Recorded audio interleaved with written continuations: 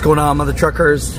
I had a lot of Mutha Truckers, and Daniel Garcia let me know that this was very devastating.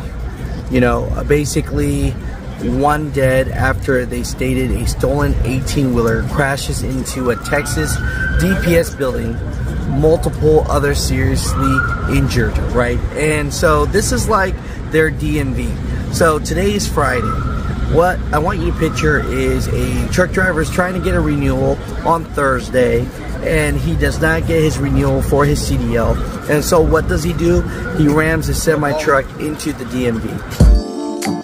At the end of this video, it will be a public announcement from the law enforcement, but I hate to have my opinion on this, but why would they make the public announcement right there, just almost right in the middle of the highway? They might as well have done it on the median. It says here, a Texas semi-trailer driver rammed a stolen 18-wheeler through the front of a public safety building where his renewal for a commercial driver's license has been rejected, killing one person and injuring 13 others. This single-story brick building off a highway in Brenham, a rural town outside of Houston, littered debris in the parking lot and left a gaping hole in the entrance.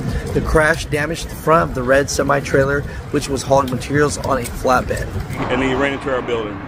We have several people that were injured, and one is deceased at this time. Again, Justin will get into all those. This is a tragic day for us. Tragic day. My heart goes out. My heart and prayers goes out to the family members of those that are injured, as well as those that are injured.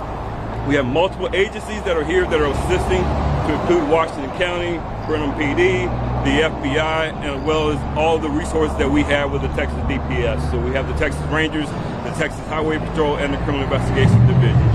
So I'll step back and let Justin, Sergeant Ruiz, come up and give you guys the details. Thank you all for being here. Really appreciate y'all.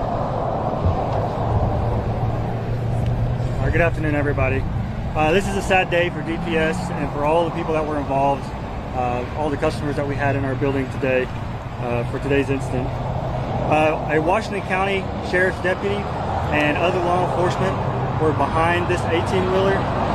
It was reported stolen. When they saw the vehicle, it was on State Highway 36 over here on this side of 290 by the McDonald's. The driver fled from law enforcement and came here on 290 going westbound, took the feeder loop under 290, the main highway, and went east back on 290 feeder.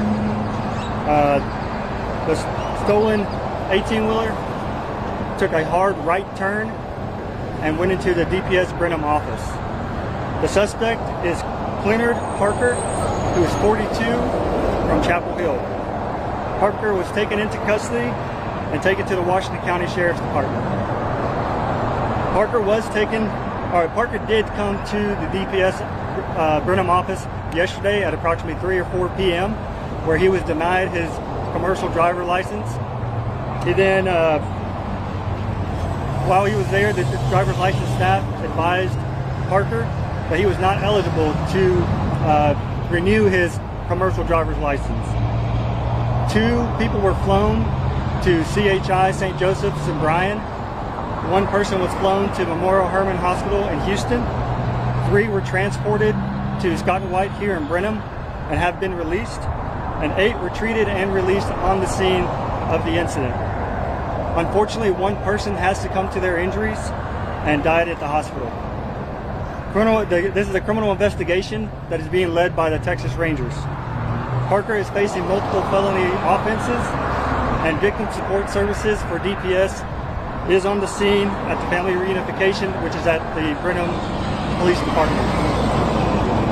Any questions? Does the driver have any weapons on him at the time? That's all under investigation. His name is going to be Leonard Parker. C-L-E-N-A-R-D Parker. Does he have previous charges? That's under investigation. Can you talk to us about the deceased person? Which hospital did he or she die at? And do you know the approximate age and male? We're not going to release that information right now because it's still very fresh. And so family notification still has to be made. Was that person a state employee?